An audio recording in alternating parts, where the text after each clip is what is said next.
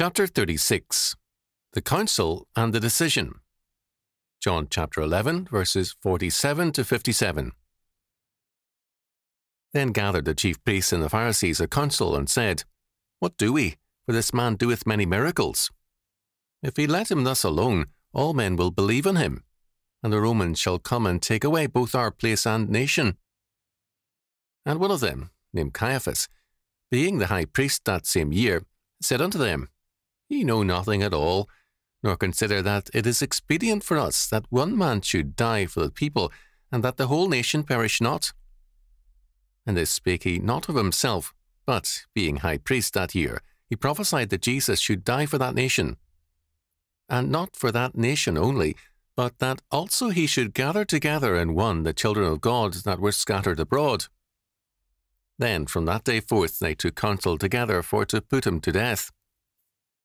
Jesus therefore walked no more openly among the Jews, but went thence unto a country near to the wilderness, into a city called Ephraim, and there continued with his disciples.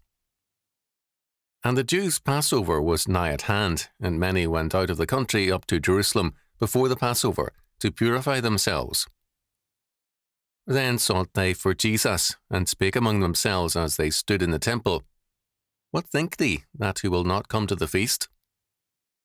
Now both the chief priests and the Pharisees had given a commandment that, if any man knew where he were, he should show it, that they might take him. John chapter 11, verses 47 to 57. We are told in verse 47 that the chief priests and the Pharisees held a council meeting.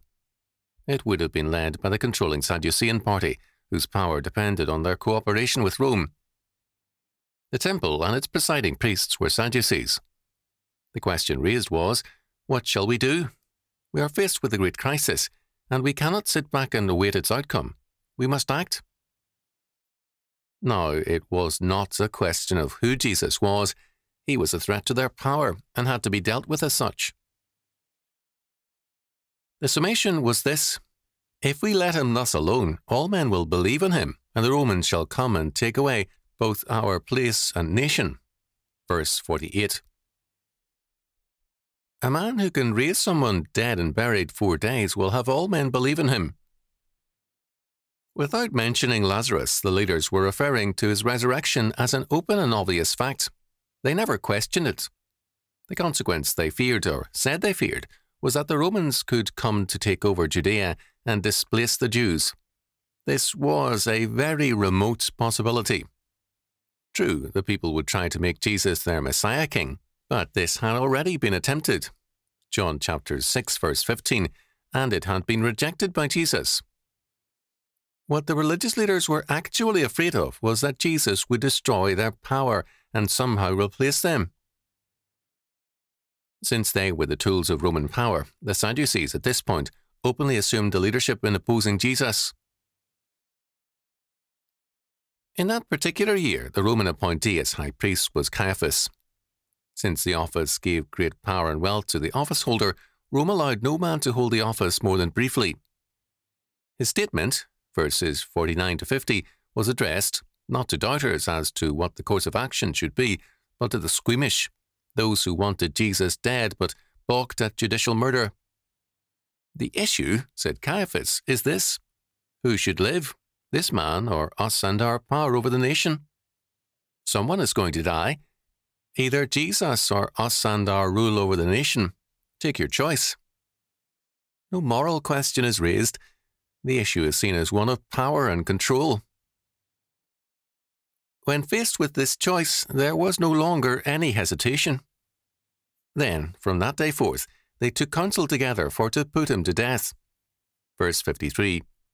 They were now self-consciously planning the death of the one who had revealed himself to be God's Son and the Messiah. John adds, ironically, that Caiaphas spoke, unknowingly, as a prophet. The death of Jesus would indeed save the true nation, the kingdom of God. His elect from every tribe, tongue, and nation, verses 51 and 52, all would be gathered together into membership in his kingdom. Jesus left the area for a remote place, Ephraim, which was probably situated northeast of Jerusalem. Verse 54. Dr. Cornelius Van Til often called attention to epistemological self-consciousness, which means, roughly, knowing ourselves and what we know. It is the self-recognition of our moral and religious ground and nature. Men are prone to giving themselves noble motives and reasons even when they sin, and to credit themselves with good intentions in all things. To be epistemologically self-conscious is to be fully aware of what we are and of our often specious reasoning about it. Most men fight against epistemological self-consciousness and indulge in self-justification. They try to make even their sin into a form of nobility on their part. In prisons, a strict caste system exists. Commonly, child molesters are at the bottom, but even they have their rationales and self-justifications. They blame the child. The council under Caiaphas made a decision and a choice. They offered a rationale. This man or us and the nation. All the same, their decision was clearly an evil one. They knew better than the disciples that Jesus had declared that, on the third day after his crucifixion, he would rise from the dead. They therefore asked Pilate to place a troop of Roman guards at the tomb. Matthew chapter 27, verses 62 to 66. They had paid better attention to Jesus' words than had the disciples, but they also trusted that Roman soldiers would be able to deal with one risen from the dead. The festival of the Passover was nearing, and as the pilgrims began to enter Jerusalem, their great subject of interest was Jesus. They asked one another, "What think ye, that he will not come to the feast?" Verses 55 following. Their attitude was clearly not hostile. It was curious. They wanted to witness history's key event. They no doubt craved the blessed results of it, but had no wish to incur personal risk. They were devout and religious people, but their desire was to remain uninvolved. Meanwhile, the chief priests and the Pharisees, both the major power groups in the nation, had given a commandment that if any man knew where he, Jesus, were, he should show it, that they might take him. Verse 57. Their long animosity to one another now gave way to an alliance against Jesus. The Sadducees and the Pharisees alike wanted Jesus crucified. To understand the enormity of their evil, remember their words. What do we? For this man doeth many miracles. Verse 47. Their denial of his claims was thus in opposition to their own knowledge. They knew that Jesus was right in stating that his miracles were God's work in and through him.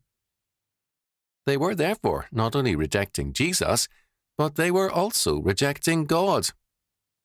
Their choice was the nation and their own power, rather than God and Jesus Christ. Here again we see epistemological self-consciousness.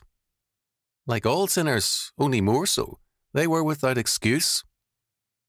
They had sentenced Jesus to death because he was God's Messiah, and not theirs.